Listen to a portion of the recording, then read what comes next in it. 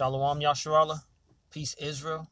First off, I would like to give all praises, honor, and glory to Yahawah, Bahashim, Yahawashi, Bahashim, Wakar Kadash. Double honors to my apostles and elders of Great Millstone who rule well and who has taught us this truth. And salutation to the hopeful elect out there laboring in truth and sincerity on the four corners of the earth under the standard and the banner of Yahawah, Bahashim, Yahawashi, Bahashim, Wakar Kadash.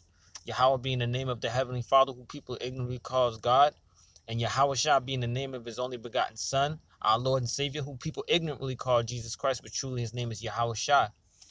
Yahawah in Hebrew means he is, he exists. Yahawashi means he saves, he delivers. All right. And Bahashim is in the name. Rakah Kadash is the Holy Spirit. All right. And it's the brother Karab here from the GMS Boston camp. You know, just want to touch on a quick lesson. You know, Lord's will, let this lesson be edifying. All right. And you know, I've just been meditating on this lesson and on some scriptures, and you know, just going into how with wisdom you receive many benefits. All right. So it you know, as the scriptures say, man, wisdom is the principal thing. All right. And with all that get understanding. All right. Which, you know, I'm gonna just grab it. All right. Salakia.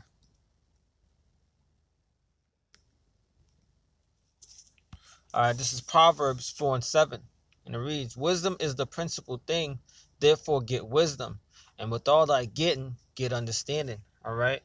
So, as I mentioned, when you receive knowledge, wisdom, understanding, you receive benefits that comes with it. All right. It might not be right away. It might not come exactly, you know what I'm saying, the time where you want it to come, but it's all gonna come on the Lord's time. All right. But one thing is guaranteed is that with wisdom and the person that dwelleth with wisdom, he's going to receive these benefits.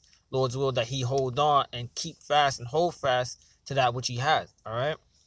So I want to go into a few precepts showing that how, you know, with wisdom, just like King Solomon, with wisdom, you know what I'm saying, how King Solomon prayed for wisdom, but he also received honor. He also received riches, and also when the scripture says that if he keep the commandments as well, he may receive long life. All right, a long life. So showing you that the elect, the 144,000 will receive honor. They will receive riches, and they will receive a long life. With all that, before all that. That's with them receiving wisdom, knowledge, and understanding from Yahawah Bashim Yahawashi. All right. So I'm gonna go to second Salakia. Psalms the 2nd chapter, and I'm gonna read the 10th verse. It says, "Be wise now, therefore, O ye kings, be instructed, ye judges of the earth." All right. And reason why I brought this out, because it says be wise. It says, "Be wise now, therefore, O ye kings," all right? And be instructed, ye judges of the earth. Who are the judges of the earth? All right? It's our people. It's the Hebrew Israelites, you so-called blacks, Hispanics, Native, and Seminole Indians. All right? We're the judges of the earth. All right? And what proves that as well is Job 9:24. Because it says, "The earth is given into the hand of the wicked. He covered the faces of the judges thereof." All right. Primarily, the main judge is Yahawashi. All right. Yahawah, Bahashim Yahawashi, Yahawah, Yahawashi are the main judges. All right. So you have the Heavenly Father, where they painted him white. All right. They painted him to be an Edomite. They have Yahawashi, who people ignorantly call Jesus. They painted him. You know what I'm saying? Going back to Caesar Borgia, all right. They painted his image, so they cover the faces of the main judges, all right. But also, when it says he covered the faces of the judges thereof, it's also talking about our people. Why? Because when you go to Psalms, the 83rd chapter, it says cut off Israel, cut them off as a people or a nation, so Israel be no more in remembrance. So now we don't even look at ourselves as priests, as the scripture says, a royal priesthood. You know, we don't look at ourselves as priests. We don't look at ourselves as kings. We don't look at ourselves as judges. you know. But once you come into this truth, you come back to that knowledge to know that we are priests, we are judges, and we are kings. All right, Lord's will soon to be kings. All right, so it's showing, and that's what I'm saying. When you go back to the Salakia, when you go back to Salakia, bear with me. Go back to Psalms, the 2nd chapter. Read it again, and it says, Psalms 2 and 10. Be wise now, therefore, O ye kings, be instructed, ye judges of the earth. And it's talking about our people once again. All right. And it says, serve the Lord Yahawah Bahashim Yahawashi with fear and rejoice with trembling. All right. And it says, serve the Lord with fear and rejoice with trembling. All right. And let me get this next precept. Salakia, what is that? It says Proverbs, was it 9? Salakia. Proverbs 9, and I think it's 10. Con. All right. It says Proverbs 9 and 10. And it read, the fear of the Lord, Yahawah is the beginning of wisdom, and the knowledge of the holy is understanding. All right. Pertaining unto also another precept to go with that as well is Proverbs 1 and 7. All right. So it says the fear of the Lord is the beginning of wisdom. So primarily that's what it's saying, that fear the Lord and rejoice with trembling. All right, because with wisdom, you know that Yahawah Bahashim Yahawashi ruleth in the kingdom of men. All right, and one thing he does is he take pleasure, and he take pleasure in the man that dealeth with wisdom. All right, so with that, Salaki, let me go to my notes real quick just to make sure I keep everything intact. All right, and with that, hence why we have King Solomon, who, if you can receive it, is Yahawashi. King Solomon being a wise king, and before he even was brought forth to be, because he was next up under his father, King David. All right, but one thing he asked the Heavenly Father for wisdom. All right, so I'm gonna go to Wisdom of Solomon real quick, and then I'm gonna go into that account. Wisdom of Solomon 6. Verse 7, it shows you how wisdom is beautiful to receive and have wisdom from Yahawah Bahashim Yahawashi. All right, because there's also wisdom of this world, which the Most High do not take pleasure in. All right, and it says, but the wisdom of Yahawah Bahashim Yahawashi ruleth.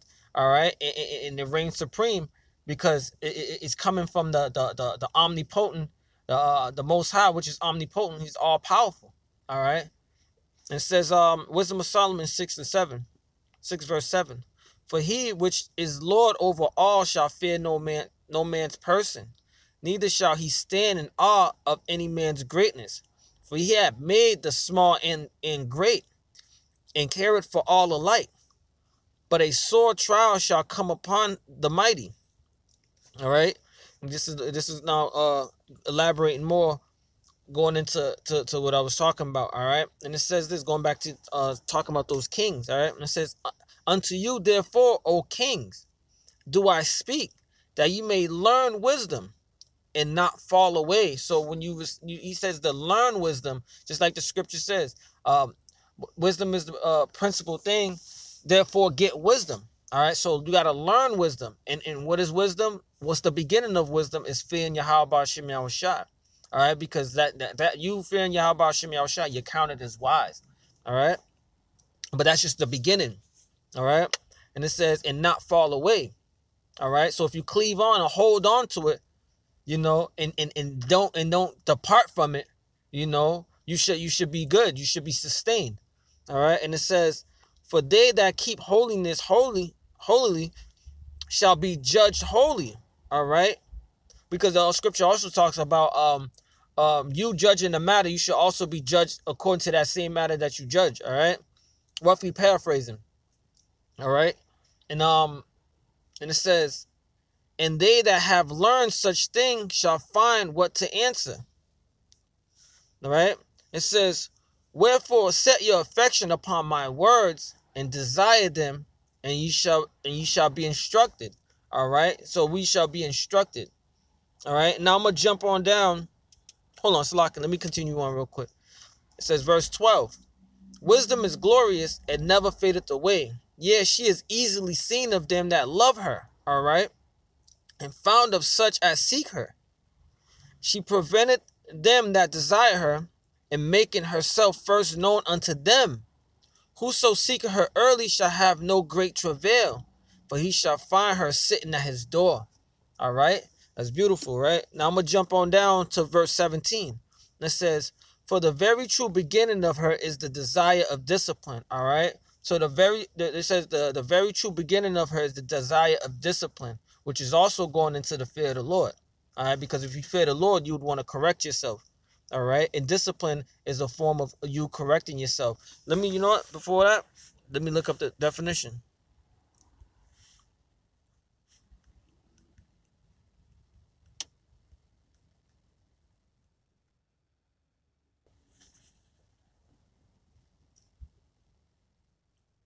All right. It says discipline, the practice or of training people to obey rules or a code of behavior using punishment to correct disobedience. And it says control. Hold on, let me open this up real quick. Okay, I guess not. All right. It says some of the similars are control, regulation, direction, order. All right. Don't forget that word order is you know, we supposed to be in order until Yahawashi, and there's an order that is set up. You know what I'm saying? Within the brotherhood, within the truth, and within your family structure, within the people as a nation, we have an order. All right. And it says authority, rule, strictness, a firm hand, routine, regimen, training, teaching, instruction, drilling, exercise. All right. Also says a branch of knowledge, typically one study in higher education. Right. And also says verb, train someone to obey rules or a code of behavior using punishment to correct disobedience. All right. So that's what it says. All right. So it says, back at it again. Verse 17, it says, for the very true beginning of her is the desire of discipline. All right. Being in order, following rules, you know, even disciplining yourself, knowing yourself, correcting yourself, you know what I'm saying? Not just only correcting yourself, following through, you know, and pushing to strive to be better. All right. Whether you have to subtract something out of your life or add something into your life and stick to it. All right. And the cares of discipline is love. All right. By you wanting to discipline yourself is a form of love. All right. Because you want to do better. And not just only you want to do better, you want to please Yahawashi by doing these things. All right. And it says, and love is the keeping of her law. All right. And the giving heed unto her law is the assurance of incorruption. All right. It's the assurance of incorruption. All right. You don't want to be found corrupt or you know what I'm saying? Because corruption is a form of iniquity. All right, which is iniquity, and also corruption is sin. So what's on the other side of that? You know, you have incorruption. All right, you have incorruption. What makes you clean? What makes you you know, how can I say it? It makes you honorable. It makes you how can I say holy? All right. And incorruption maketh us near unto the Most High, Yahawashi, because the Lord doesn't deal with filthiness. He does not deal with iniquity. All right. Hence why when there was laws that was saying if a child disobeys his parents, you know, and they take him to the priest, and if he still constantly does the same thing, guess what? They stone him. That way that there will be no iniquity or no how can I say, no iniquity within the nation of Israel. Yasharallah. All right. Just like committing adultery, you're putting away all manners of evil, and evil is a form of corruption. Evil is a form of iniquity. All right, in sin. All right, and it says therefore. So when it says and in corruption maketh us near unto the Most High, because the elder Yahshua did a beautiful lesson You know, he did a beautiful lesson talking about cleaning out the temple. That way, the Most High can deal with us more. He can deal with us better. We can be closer to him. There's also a saying that, you know, there was always used when I was growing up. They say cleanliness is next to godliness. All right. So it says, verse 20, therefore the desire of wisdom bringeth to a kingdom. If your delight be then in thrones and in scepters, O ye kings of the people, honor wisdom, that ye may reign forevermore. All right. Hence why I have this picture. All right. So with wisdom, it says, I mean, if you delight, if your delight be in thrones and scepters, O ye kings of the people, honor wisdom, that you may reign more. All right, that you may be a king, and not just only that, righteous king, and you may rule forever. All right. So now I'm going to the next precept. Okay, I'll go to the next precept, which is the account about King Solomon. All right, and this is 1 Kings 3:3. And Solomon loved the Lord, Yahawah, walking in the statutes of David his father. Only he sacrificed and burnt incense in the high places. And the king went to Gibeon to sacrifice there, for that was the great place, a great high place. 1,000 burnt offerings did Solomon offer upon the altar. In Gibeon, the Lord Yahawah appeared to Solomon in the dream by night. And Yahawah said, ask what I shall give thee.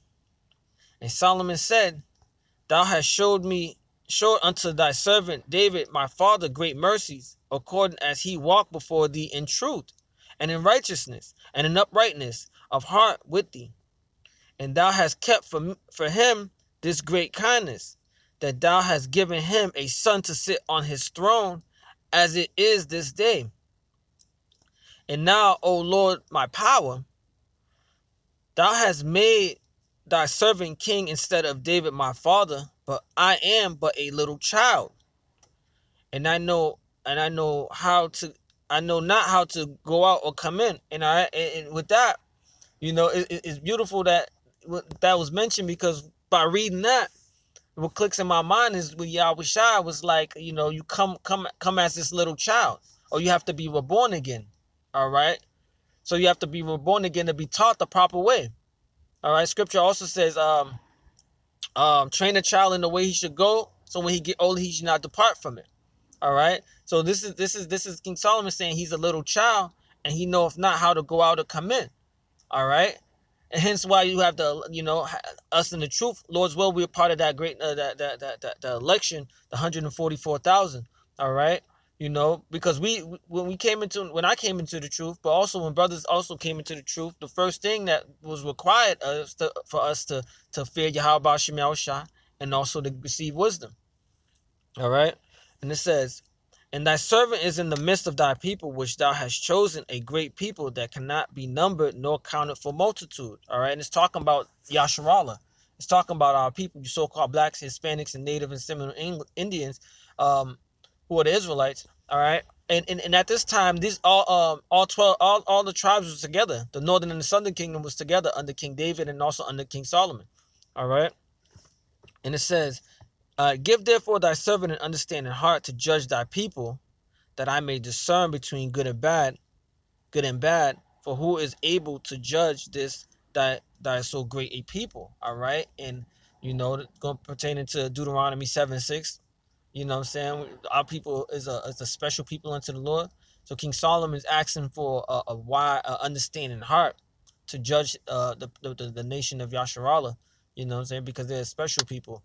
You know what I'm saying? And it's something that the Most High gonna tell him right afterwards. And it says, and the speech pleased the Lord that Solomon had asked this thing. And Yahawah said unto him, because thou hast asked this thing, and hast not asked for thyself long life, neither hast asked riches for thyself, nor hast asked the life of thine enemies, but hast asked for thyself understanding to discern judgment. All right, because once again, you know, we're a nation of we're a nation of kings, judges, and priests. All right, but this is King Solomon being a king and also being a wise judge. You know what I'm saying? And it says, behold, I have done according to thy words. Lo, I have given thee a wise and understanding heart. So, all right, it says the Most High gave him a wise and understanding heart, so that there was none like thee before thee, neither after thee shall any arise like unto thee. And I have also given thee that which thou hast not asked, both riches and honor, so that there shall not be any among the kings like unto thee all thy days. And if thou wilt walk in my ways, to keep my statutes and my commandments, as thy father David did walk, then I will lengthen thy days. All right, and it says, and Solomon awoke, and behold, it was a dream, and he came to Jerusalem and stood before the ark of the covenant of the Lord, and offered up burnt incense, and offered peace offerings, and made a feast to all his servants. All right, so King Solomon asked for wisdom. All right, because it says, any man lack wisdom. Let me get it real quick.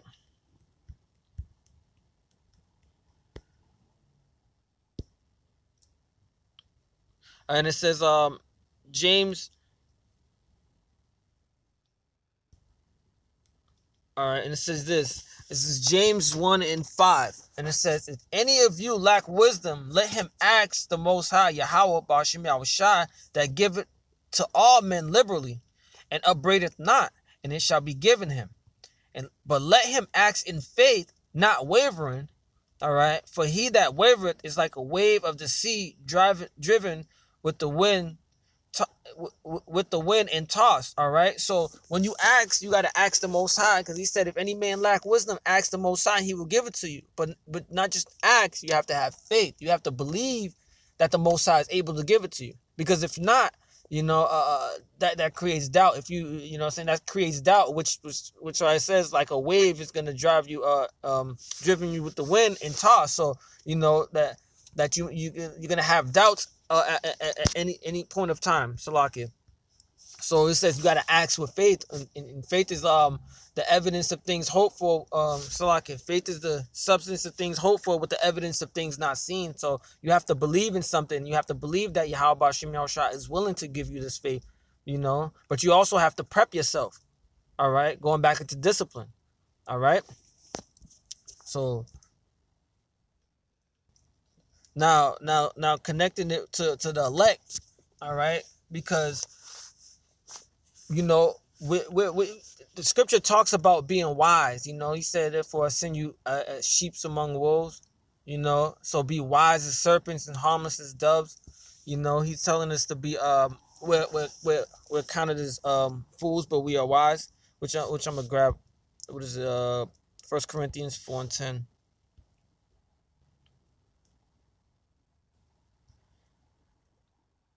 All right, and it says, this is 1 Corinthians 4:9. For I think that Yahawashi has set forth us, the apostles, last, as it was written, as it were, appointed to death. For we are made a spectacle unto the world, and to angels, and to men. We are fools for Yahawashi's sake, but ye are wise in Yahawashi. All right, so we are fools to the world and to the people of the world. We are fool for Yahawashi's sake, but guess what? We are wise in Yahawashi, because this is what he commanded us to do. All right, this is the way to go. This is where life resides, in this truth, and knowing the things of the scriptures, and knowing the law, statutes, and commandments, and delighting in Yahawashi. All right, it says, we are weak, but ye are strong. Ye are honorable. All right, going back to that honor, having honor. It says, ye are honorable, but we are despised. All right, and when is that honor going to show? That honor is going to show. What's that?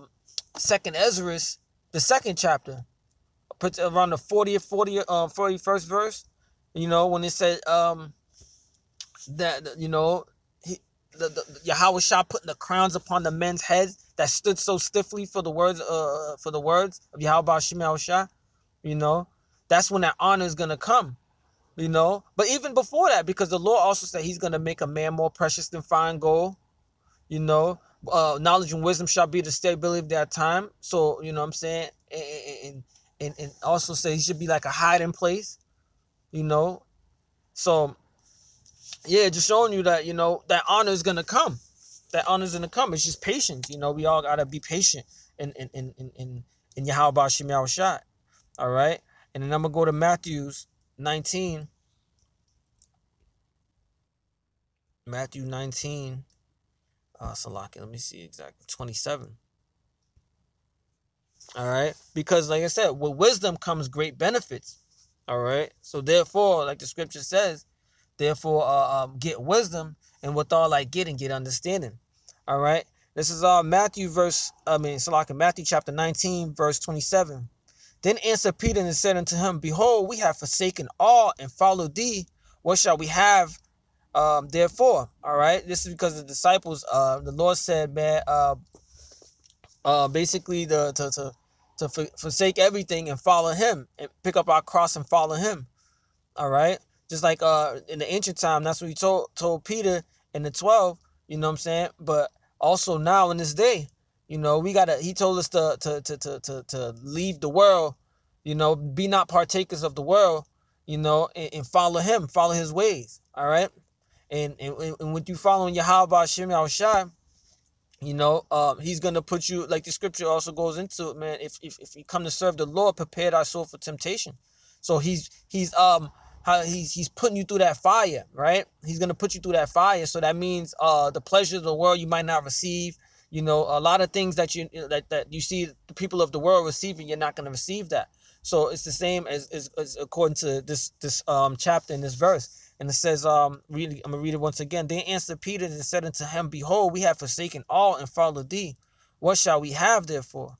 And Yahawashi said unto them, Verily I say unto you, that ye which have followed me in the regeneration, all right? Let's look up that word.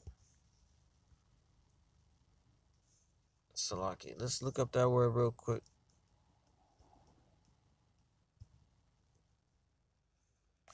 All right. And it says that the action or process of regenerating or being regenerated. All right. And particularly the formation of new animals or plant tissues. All right. So basically, what is it? Salaka, reincarnation. That's what it is. So reincarnation. All right. So it says, verse 28, and Yahawashi said unto them, Verily I say unto you, that ye which have followed me in the regeneration, when the Son of Man shall sit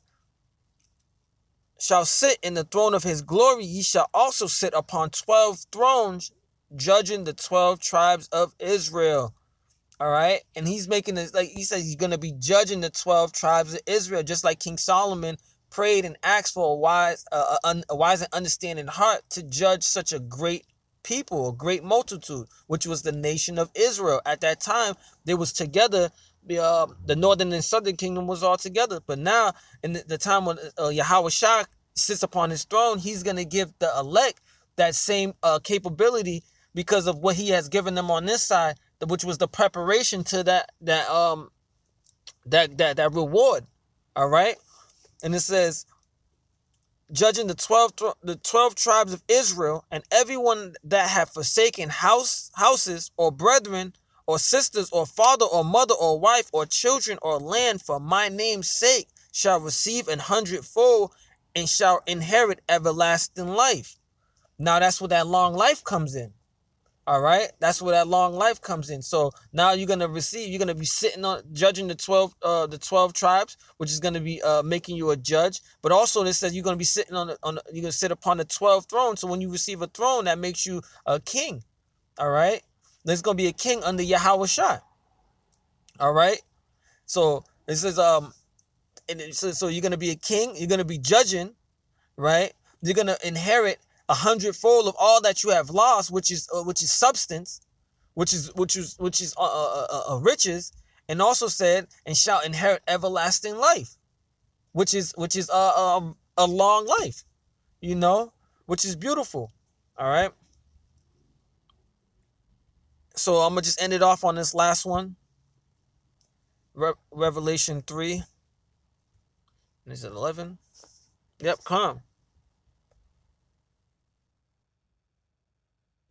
Okay, I'm just read that verse 10. All right.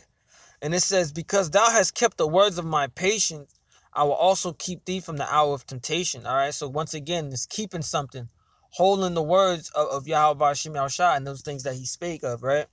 And which was prepping us for the time which is to come, and also prepping us, Lord's will for the kingdom. All right. And it says, which shall come upon all the earth to try them that dwell upon the earth. All right. And it says, behold, I come quickly. Hold that fast which thou hast, and that no man take. It said that no man take thy crown. All right. So, hey, man, through the Spirit, Lord's will, we're part of that number. We're part of that elect, that 144,000. We already received the crowns because the Lord said He declared the end from the beginning. We already receive it. It's just we have to play our parts to physically receive it, so it can be actually put upon our heads. That way the Lord can, He's going to follow. Because He said it's, oh man, got to get another precept.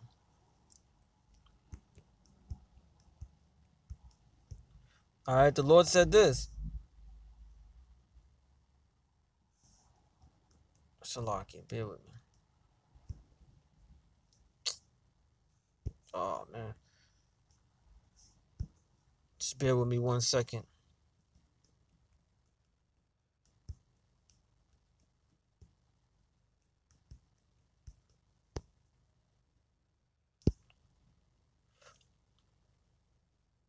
All right, this is Hebrews 6 and 10. For Yahawashi is not unrighteous to forget your works and labor of love, which ye have shown towards His name, in that ye have ministered to the saints who are the Israelites, and do minister. All right, which is our duty. All right, because He said, if you love me, keep my commandments. He told us to go on the highways and byways. It says, cry aloud, spare not. Lift up thy voice like a trumpet and show my people their transgression. Be in season, not a season. So as the scripture said, man, we kept the word of His patience. He's going to keep us from the hour of temptation. And also, when you read down, it says that, let no man take thy crown. All right. So this is what we have to look forward to.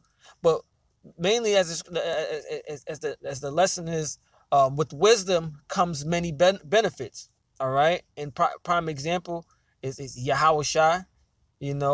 Prime example is King David.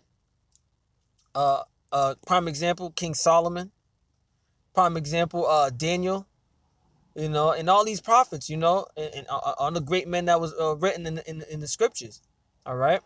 So with that, I want to give all praises, honor, and glory to Yahawah, Bahashim, Yahawashi, Bahashim, Akakadash. Double honors to my apostles and elders of Great Millstone who rule well, who has taught us this truth. Salutation to the hopeful elect, the Akim out here laboring in truth and sincerity in the four corners of the earth, understanding and the banner of Yahawah, Bahashim, Yahawashi, Bahashim, Akakadash. And with that, I want to say Shalom and Abad Babal.